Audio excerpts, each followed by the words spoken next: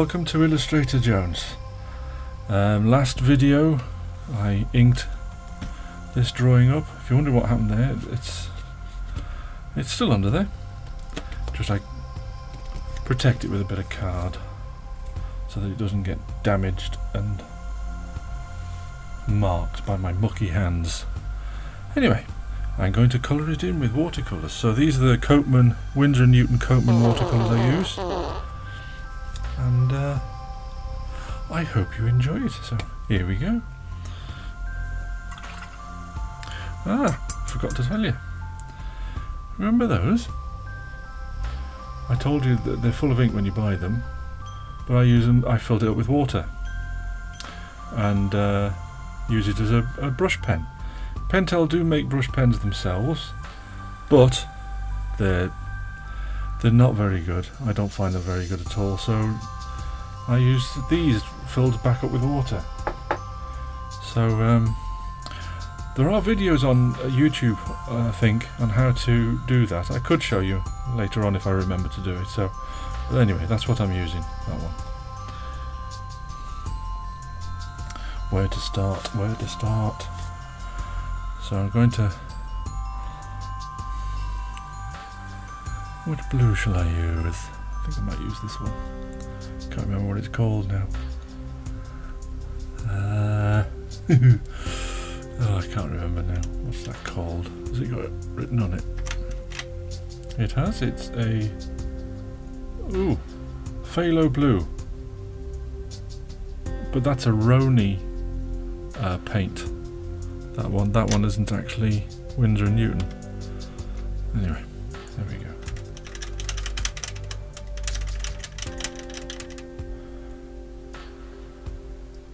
Makes a lovely blue though, really nice. So you can just squeeze these, a bit of water comes out, and then you can, there you go.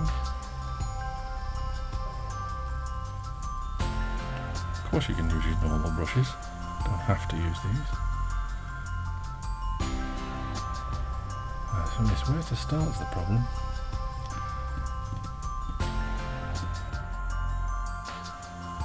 You'll see how nervous I am about laying colour down on these. Tentative is the word. There goes my dog again, barking at birds. I always find it scary just to start a drawing, especially the colouring in bit. You don't want to overdo it, you don't want to underdo it. You know, you don't want it looking all washed out and drab. But then you don't want it looking, you know, too dark a colour where you've absolutely ruined the drawing altogether. So I'm always a little bit tentative.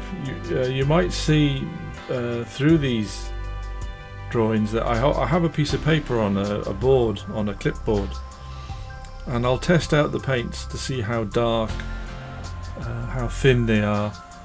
You know, because last thing I want to do is go too dark and not be able to pull it back. If you go light, then you can add dark to it, so that, you know, you can always work from light to dark, which is what you're supposed to do. So I was told in college. But I always get very worried and scared about this bit. It usually works out alright though. It's just trust your instincts, I suppose. You know, and don't forget your training from college if you've been to college. Oh dear. So just adding all the shadows to the clouds, but you'll notice that later on it's not enough. It's too light. It blends too much in with the sky. It's meant to be a nighttime scene, and you know, it's very bright for a nighttime scene. So we'll have to change that later on, obviously. But like I said, you work from light to dark, then you're okay. You've got a bit of a safety net. In this bit, you're gonna see me show you what I fill my pens up with. It's Winsor & Newton calligraphy ink. It's waterproof. I put that in those pens. Yeah, there we go, in the reservoir, just to refill them. You can use them over and over again. You can buy the reservoirs again if you want to. You don't have to do this. but there is a way of injecting the ink back in the pen, and you get a lot of life out of these pens. They're really well made by Pentel. You know, they're a lot better than their brush pens that they sell. But yeah, that's the ink. Winsor & Newton calligraphy ink. I think I buy it in a place called Cult Pens. That seems to be the cheapest place to buy them. There you go. I buy syringes from Amazon, and of course this is the needle that goes on the end of the syringe, but it's got a flat head on it. It's not got a sharp point, it's just a tube. And of course you put that on the end of your syringe, suck up the ink, and then inject it back into the pen. You just pull the gubbins out of the pen, you do, and then fill it up and then put the gubbins back in. Don't overfill it, otherwise you get it squirting all over you. As I discovered, ruined a jumper doing that, covered in ink. Anyway, it just prolongs the life of the pen. Or do what I've just done on this particular pen, is I filled it with water and used it as a brush pen. So they're very versatile, these ones, and you can buy them on Amazon. I can't remember how much they are. I think they're under a tenner. They're not hugely expensive, but they last a long time. The actual nylon hair of the brush is very good. Pentel do make another Japanese brush pen, but I find that the brush is too big. These are just the right size for inking up on an A5, and you can get a finer brush as well, which is slightly fine. There's not a huge amount of difference in it. But when I'm drawing all these, I like to put in all the shadows first and then add the colour on top of the blue. I've tried it the other way around and it doesn't work as well.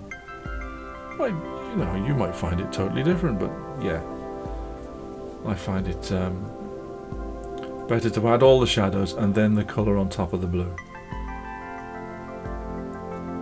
So I'm going to put the shadows in the little town behind now.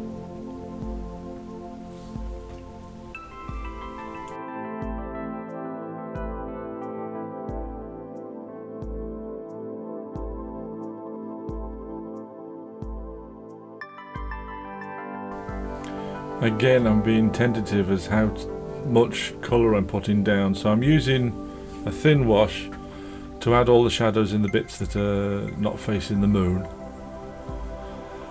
and then later on I will add more colour just to you know, to make it stand out a bit more, because once I've done the robot and the little boy, you can see then afterwards how far you can make, how dark you can make the little town behind without it overpowering the drawing.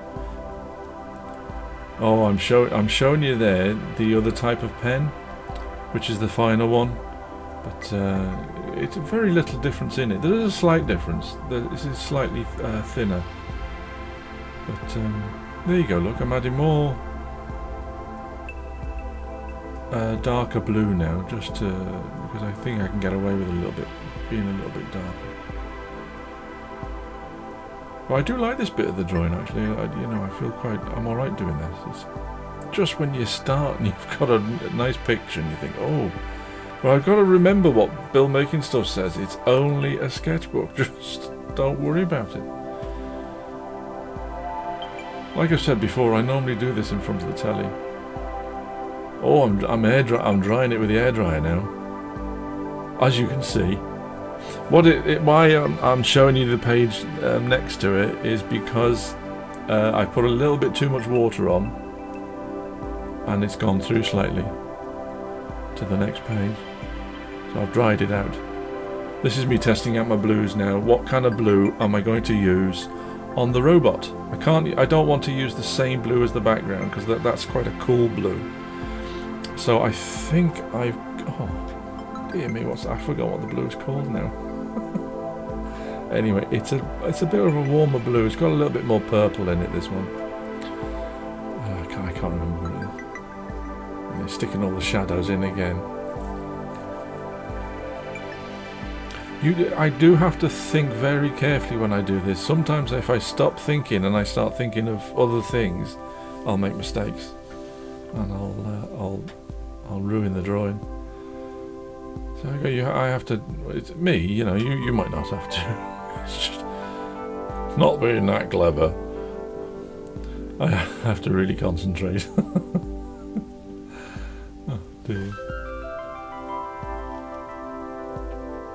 But for some people, it comes very, very natural. You know, they just. Oh, they can do whatever they want. There's a lady on YouTube called oh, I've forgotten her name now. But she's 26. This lady, Nerdforge. That's what the channel is called, Nerdforge. What a talented lady!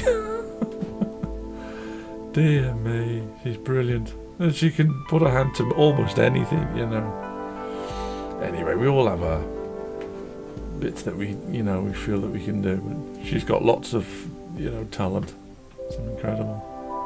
Worth a watch, that Nerdforge. So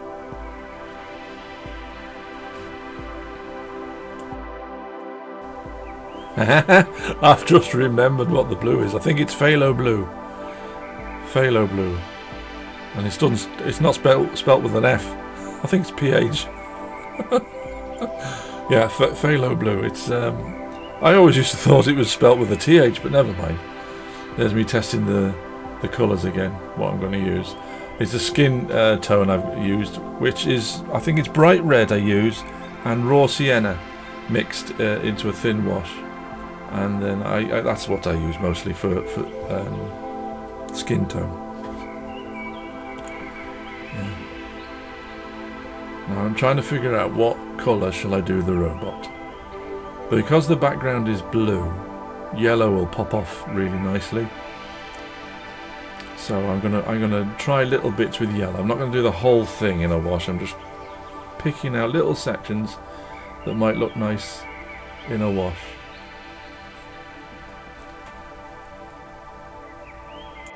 If it doesn't work, you know, I can go to something else, can't I? But it seems to be working, so I'm carrying on with the yellow. I like the yellow. Plus the fact is that the other drawing I did originally, the robots are yellow, so I'm going mad now. Everything's yellow. Ooh, yeah, everything's yellow. But it does pop off the page after a while. I don't know where he's gone. Ah, he's testing more colour. Ah, he's seeing what red to use now. I just said he's seeing. It's me. It's not another person, Chris. Talking about myself in the third person here. Wally. Yeah, just trying to figure out what red will work on the blue. It's quite a dark red. It's not the bright red again. It's a darker red. Is it alizarin crimson? I don't know why I'm asking you that, because you didn't do the painting. Anyway, if you're watching this and sitting there rubbing your head going, why am I bothering watching this rubbish? I am very grateful that you've watched any of it, to be honest. But, yeah. This is the first time I'm doing a voiceover. Normally, on the other tour of my sketchbook, I had done the voice over as I was going through the book. But this time I'm trying to do it afterward, so that I can speed up the drawings. And my voice doesn't sound like a chipmunk. Because, although now I found out that I can separate the dialogue from the audio file from the video, which is a really good. If you're wondering what I use for editing, my son has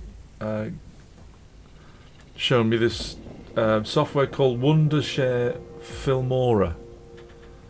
It's free. Would you believe it's free to use? But you can. We've bought a license for it, you know, for good. I think it was about. I'm not sure what you said. It was about £80, I think it was.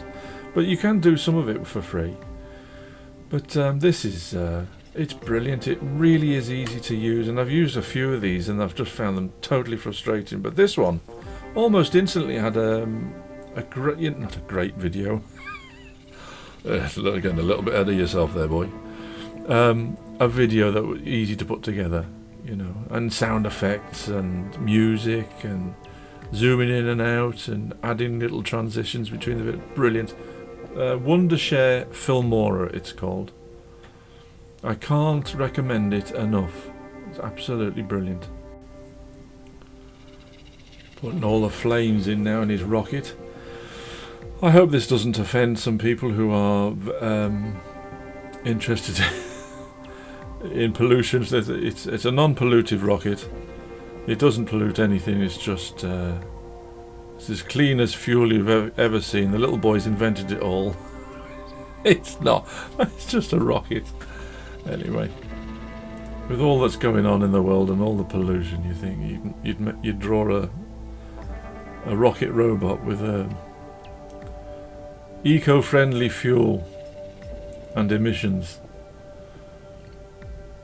Come on, he's clever enough to build a robot rocket in his bedroom and not kill himself. You know what? You're asking a bit much for him to build one with eco-friendly fuel. He just does it with whatever he can get his hands on. So I did a bit of yellow, more a richer yellow now, so that it, you know, makes him pop off the page a lot more. So, and I've also added the red so that your eyes are attract, you know, drawn to those bits straight away in the drawing. Doing the little boy's hair now. Brown. I just used brown. I think it's raw umber.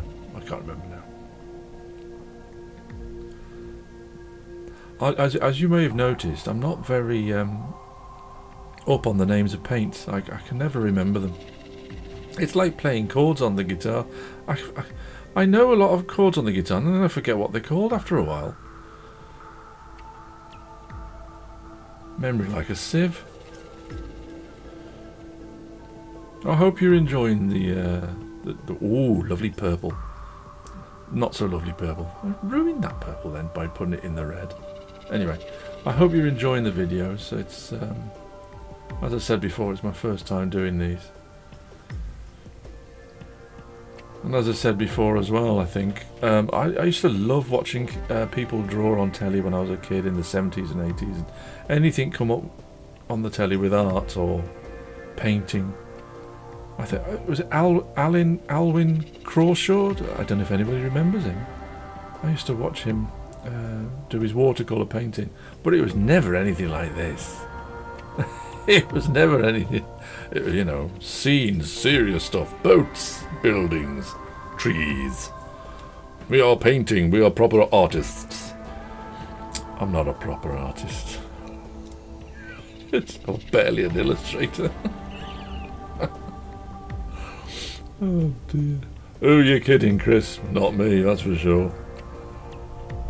Alright, see, bit of bright red now, just to make it stand out a bit more. Give it a bit more depth, not so flattened, plain. It's getting there slowly. I don't know what colour that was. Oh, it's light blue again. Oh, hairdryer. Yeah, that's the only problem with this book. It's not a brilliant book. I got it from Wilkinson's years ago, and I've been filling it up. And if you overwet the page, it will go through to the you know, to the image behind. You can dry it out and stop it. You know, you can't overwork this paper. So the next book, I think is it a Winsor & Newton? I can't remember. I do use a lot of Winsor & Newton stuff. I find it quite good.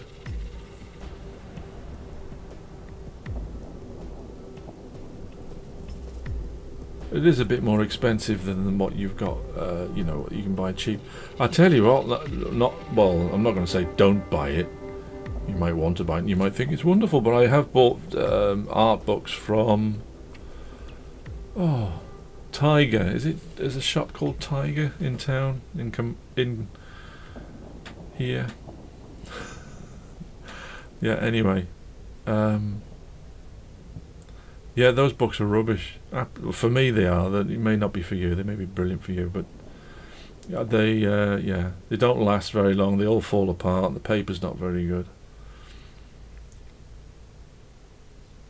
And Works do a line of sketchbooks and paper in there which are. I've used before, try to, you know, but it's just not very good. So I'm back to the Posca pen now. I'm adding all the highlights, and which really makes the drawing pop. When you put all this on, it makes it look, you know, feel shiny, and it gives it some life. These are brilliant, these are. Thankfully my daughter told me about these. Doesn't tell me anything, but says, oh, I got some pens that do that. I said I could do with a pen that, you know, had white in it and you could add it. Oh, I've got some of those. I said, what? Well, what do you mean you've got some? And she brings down a stack full of Posca pens, all different sizes. She's had upstairs. It's like, well, why didn't you tell me? Anyway, I had to go out. I borrowed some of hers for a little while, and then I bought my own. But every time I go into Hobbycraft, for £3 I go in and I buy another Posca pen. I think it's an M1, is it? Yeah, is it? No, it's not an M3, no. That's the size of the nib. Anyway, it's a fine version. They do need a lot of shaking though to loosen up the ink inside. They have a ball bearing inside, and you can hear it rattling. If you do it outside, when you, I take my bag everywhere with me drawing. I've got a bag with all my drawing stuff in it, and everywhere I go in the car or even on holiday, it comes with me. I go to town shopping and I'll bring it with me just in case I end up sitting somewhere waiting for people, and I got something to do. And you're sitting there shaking this pen, ka-ching, ka-ching, ka-ching, ka-ching, ka-ching, ka-ching. People looking at you go, what the heck is he doing? It's a laugh, isn't it?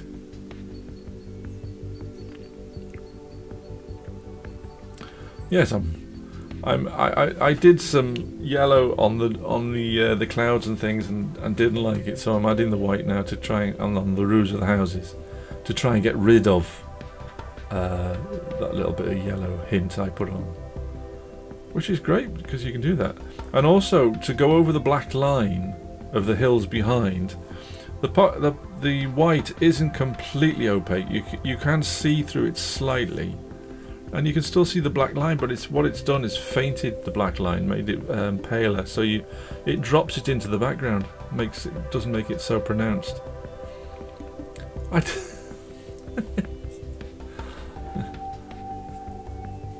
Oh, I tell you what he's doing now. I said it again. I talked about myself in the third person. I'm adding more dark to the sky because it's not dark enough and it's meant to be nighttime. So I'm adding more blue.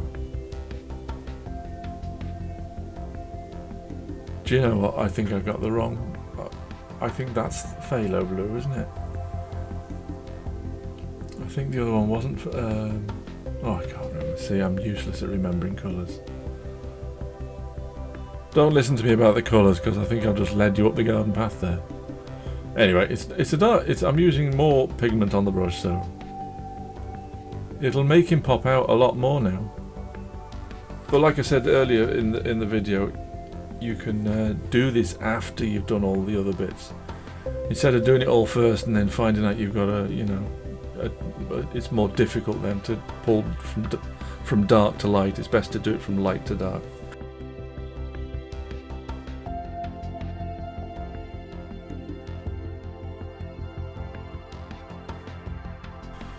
So here I'm showing you that I didn't show it on film. I didn't record this bit, what I'd done. I'd gone in and added a bit more ink to the drawing. Highlighted the clouds a little bit around the back end so that they stood out a little bit more.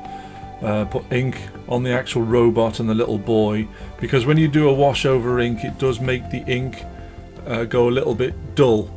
So I like to go back in and just quickly go over it and you know, and make it stand out a little bit more, the black ink that is. And I've put a little bit of cross hatching on the buildings below just to darken them up slightly, and I put Posca pen stars on the in the background in the sky.